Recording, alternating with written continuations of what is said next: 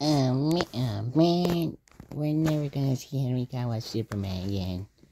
That's so sad because of that post-credit scene in Black Adam. But I guess we will not see him anymore. And I feel disappointed. And I'm worried of what James Gunn and Pierce Safran are gonna do with their DC universe. And they also canceled projects like Wonder Woman and Batman Beyond, which would have been super cool.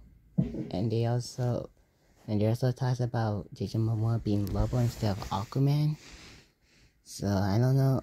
So I think they're gonna reboot the DCEU, which I'm kind of sad. And we're getting 4 DCEU films next year.